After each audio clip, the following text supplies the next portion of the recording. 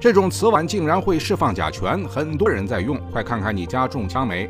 不知道大家有没有注意到一种名为仿瓷餐具的东西？据说这种餐具的危险性仅次于生化武器，一旦使用不慎，立马就会引发人体中毒。情况真的是这样吗？这里是知识 TNT。开头提到的这种仿瓷餐具也叫密胺餐具，从结构上来讲，它属于一种高分子聚合物，其单体为甲醛加三聚氰胺。关于甲醛和三聚氰胺这两种物质对人体的危害性，想必不用多说。气态的甲醛可以刺激到黏膜，而甲醛水溶液则可以使蛋白质变性。如果长期接触甲醛的话，很容易就会引起皮肤溃烂，即使是吸入些许甲醛，也会导致神经衰弱和失眠的现象发生。至于三聚氰胺，危害性也不容小觑。前些年闹得沸沸扬扬的三鹿奶粉事件，就证实了三聚氰胺的恐怖性所在。长期使用三聚氰胺的话，轻则引起膀胱结石，重则直接引发肾衰竭和尿毒症。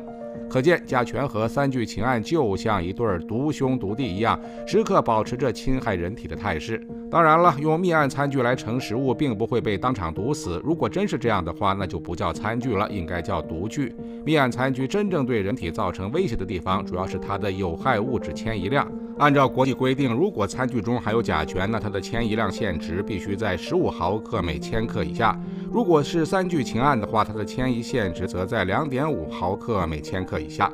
只有控制在这个量度才算合格的餐具，不然的话，它就是毒具。那在密胺餐具中，这两种物质的迁移量又是多少呢？关于这个问题，科学家们就曾做了一个检测实验。他们将密胺餐具剪成小块，然后放置到70度的水中静置24小时，以观察水中有害物质的含量。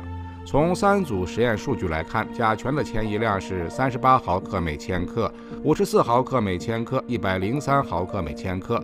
至于三聚氰胺的迁移量则是85.3毫克每千克、92.3毫克每千克以及147毫克每千克。根据某些实验数据来看，在70度的环境下，密胺餐具中甲醛和三聚氰胺的迁移量都已经超标了几十倍。有一种仿瓷餐具也叫密胺餐具，如果使用不当的话，很可能就会中毒。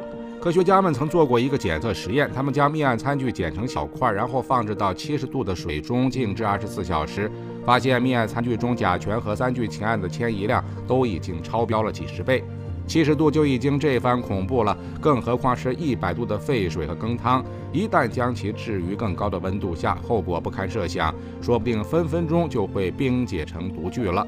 看到这里，某些喜欢用热煮来消毒的小伙伴们估计会感到后怕了，毕竟随着温度的升高，这些餐具会越来越毒。在这种情况下，消毒就不是简单的消毒了，而是放毒。当然，除了高温以外，还有其他的刺激也能让密胺餐具放毒。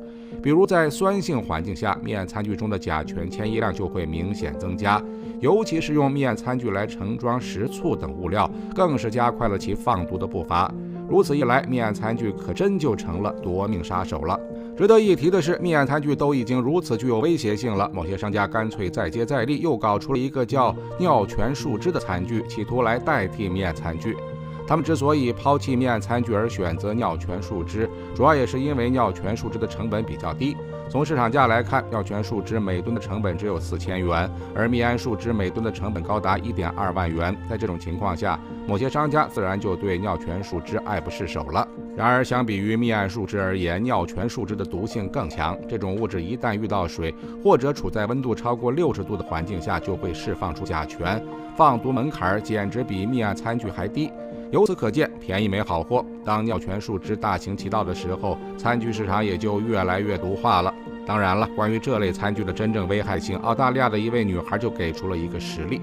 澳大利亚一位名叫艾米丽的3岁女孩，小年纪就患上了急性淋巴细胞白血病。按理说，这种疾病一般都是属于遗传病，但从她父母的体检情况来看，身上并没有发现此类病症。由此可见，艾米丽的病因另有缘由。澳大利亚一位名叫艾米丽的3岁女孩，小年纪就患上了急性淋巴细胞白血病。按理说，这种疾病一般都是属于遗传病，但从她父母的体检情况来看，身上并没有发现此类病症。后来人们发现，在艾米丽的家里拥有许多会有卡通人物的仿瓷碗，也就是密胺餐具。平时没事的时候，艾米丽就喜欢抱着这些碗来啃。随着碗上的毒素在体内越积越多，艾米丽自然也就疾病缠身了。总之，关于密案餐具的危害性，小伙伴们一定重视起来。只有对这些餐具进行仔细甄别，才能防患于未然。当然了，除了密案餐具以外，以下还有几款餐具也值得人们防范。比如一款名叫釉上彩碗的东西，就是一个典型的隐藏毒具。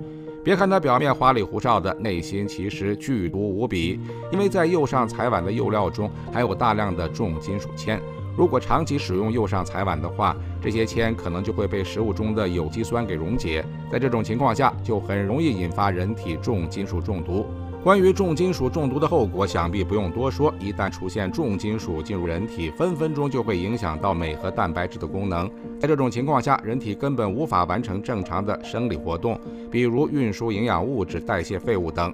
除了釉上彩碗以外，还有一款名叫搪瓷碗的餐具也值得人们提防，尤其是搪瓷碗出现裂痕的时候，最好就别用了，因为这些脱落下来的瓷属于珐琅质，里面含有大量的硅酸铝，大量误食的话，可能就会引发皮肤瘙痒和肉芽肿的症状。更何况搪瓷碗里面还有铁胎，当铁胎暴露在空气中时，很容易就会生出铁锈。如果每天用这样的碗吃饭，连着铁锈一起吃下去，对我们的健康也会造成严重危害。可见在饮食这块，各方面都得注意一下，不仅要关注食品安全，还得关注餐具安全。唯有把好每一关，才能纵享餐桌上的饕餮盛宴。知识TNT，专注你不知道的食物科普，我们下期再见。